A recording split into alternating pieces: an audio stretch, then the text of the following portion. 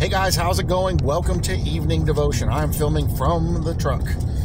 We ran late today because we had to go get a Like we were running errands. well, I told them in my community tab post, I tell them what was going on. Basically, my mom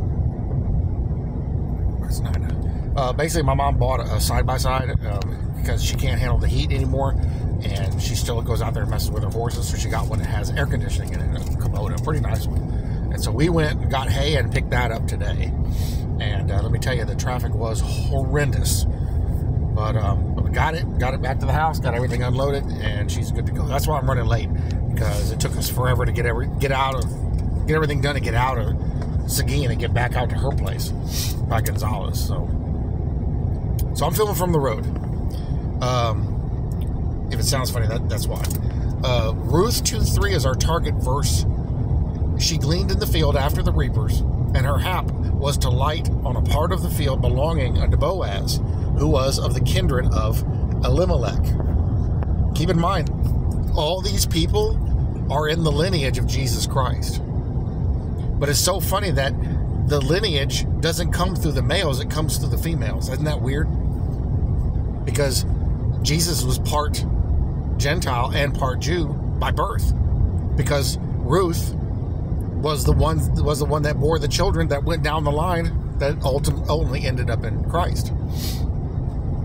A little fact there that when you realize it, you realize this has all been connected. Every bit of this has been connected. It was all on purpose. All right, so the whole verse says, "Then she left and went and gleaned in the field after the reapers, and she happened to come to a part of the field belonging to Boaz, who was of the family of Elimelech." Let me adjust these vents out of my eyeballs here. Drying out my eyes.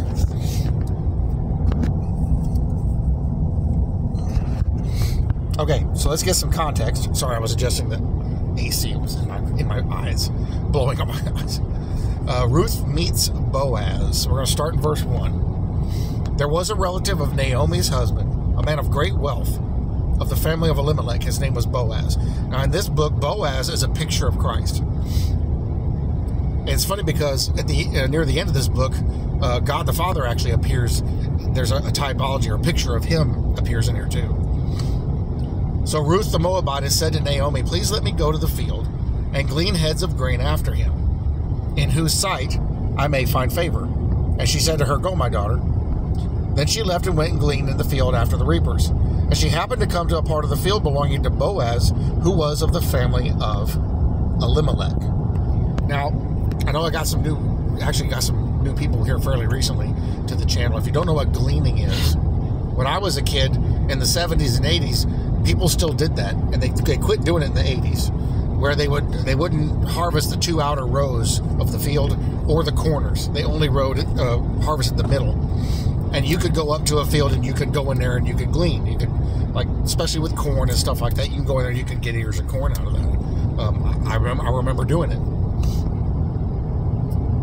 Verse 4, "Now behold, Boaz came from Bethlehem and said to the reapers, 'The Lord be with you.' And they answered him, 'The Lord bless you.' Then Boaz said to his servant, who is in charge of the reapers, 'Whose young woman is this?'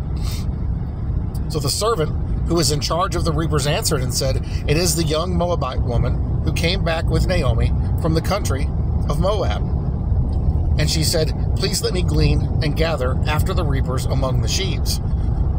Because back then in the law of the Jews, if you're reaping and something falls on the ground, you don't pick it up. You leave it there for the gleaners to come get it. And that's what she was going after.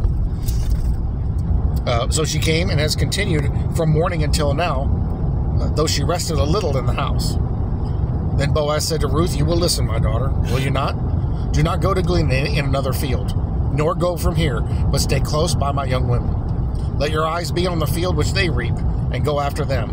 Have I not commanded the young men not to touch you?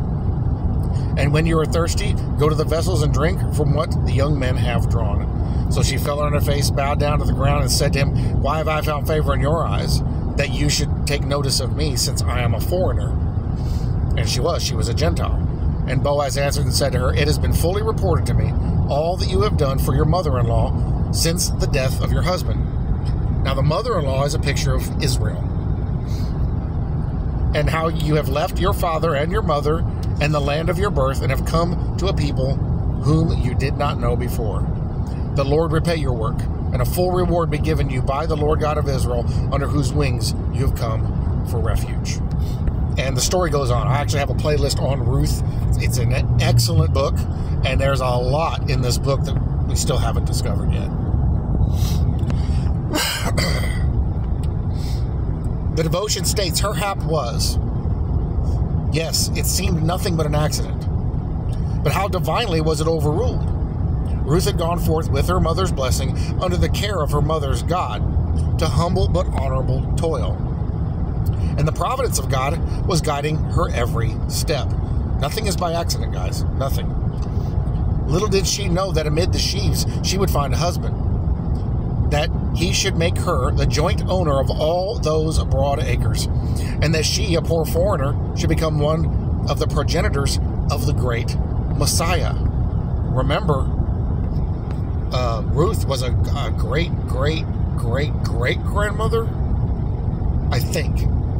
May have even been a little older. I don't remember how the genealogy fell in, but that of Jesus Christ. God is very good to those who trust in him. I can attest to that. Me and my wife both. She's driving right now. We can attest to that. Especially here lately, these last 5 years, the last couple of months. Yes, absolutely he is. And often surprises them with unlooked for blessings. Yep, I can attest to that too. Little do we know what may happen to us tomorrow. But this sweet fact may cheer us, that no good thing shall be withheld. Chance is banished from the faith of Christians, for they see the hand of God in everything. Amen to that, because, yeah, I look back on my life and I see him everywhere. We were talking about whenever my mother-in-law and my father passed here, just as, this last, month and a half maybe, about where the Lord was and all that, and how that all unfolded, and that it was his hand in the whole thing, and it was amazing. The trivial events of today and tomorrow may involve consequences of the highest importance. O Lord, deal as graciously with thy servants as thou didst with Ruth. How blessed would it be if in wandering in the field of meditation tonight, our hap, or our happenstance, or we would happen upon, should be to light upon the place where our next kinsman will reveal himself to us. O Spirit of God, guide us to him. We would sooner glean in his field than bear away the whole harvest from any other.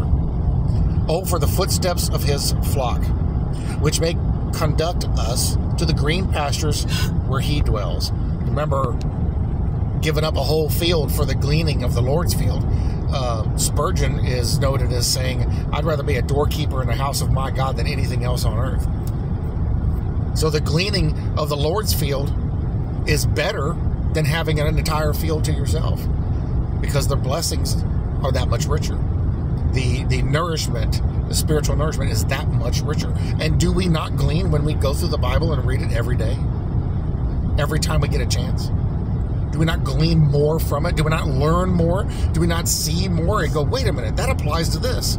I never saw that before. Exactly. This is a weary world when Jesus is away.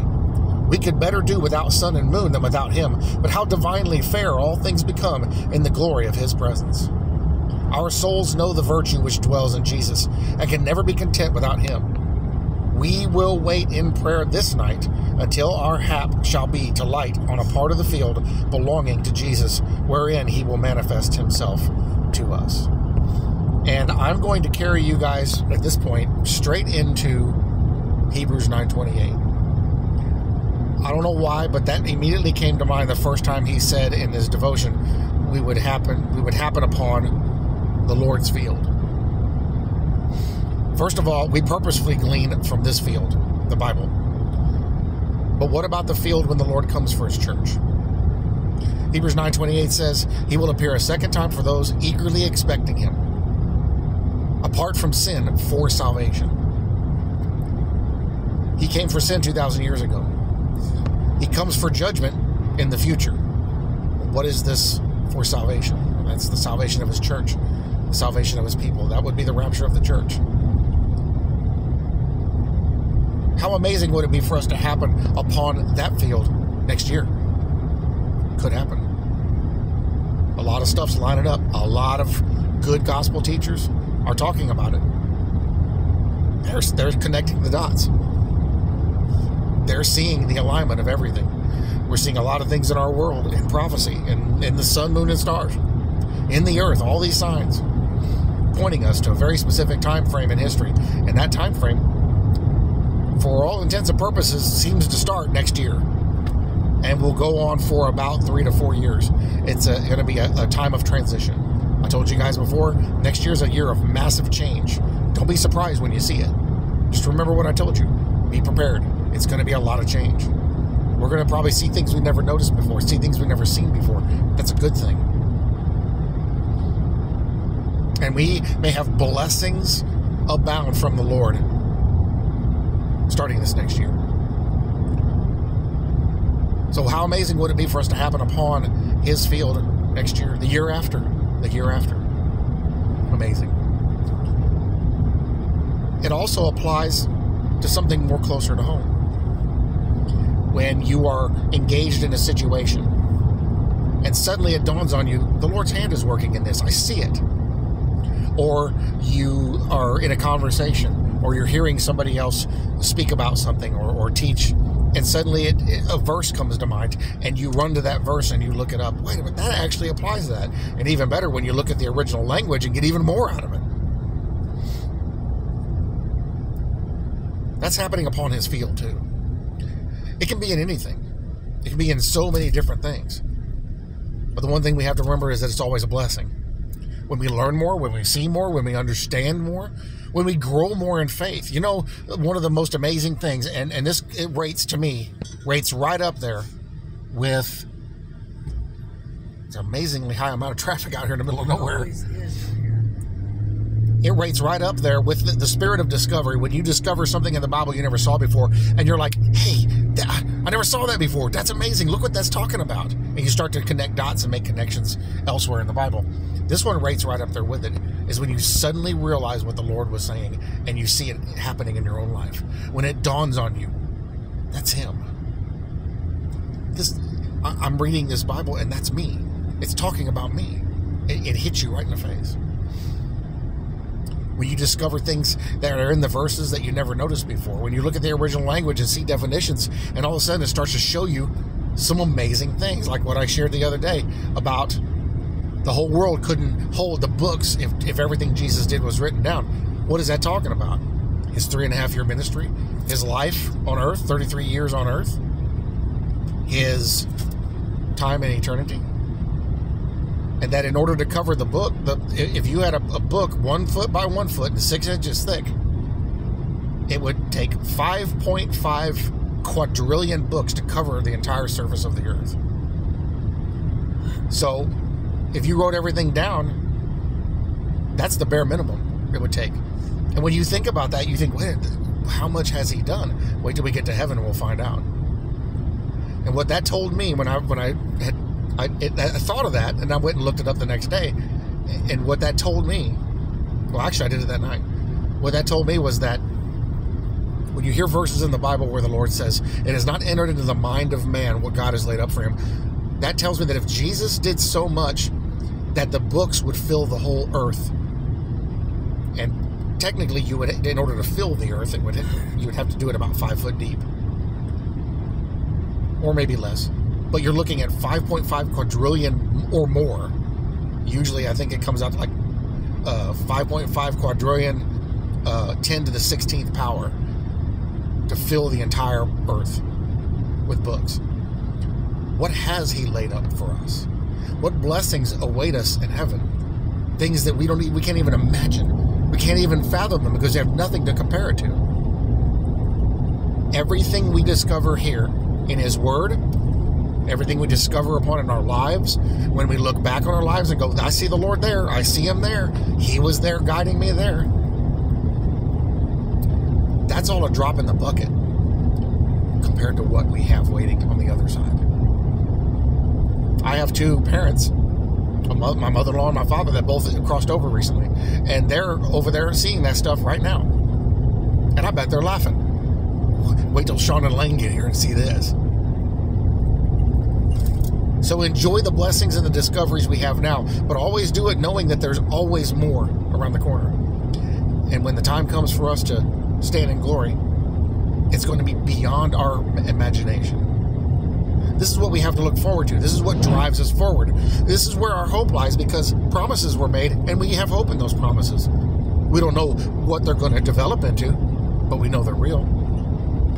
So enjoy the discovery of happening upon the field of the Lord, in the Bible, in spiritual worship, in your prayers, in fellowship with other Christians in this life. Because in the next one,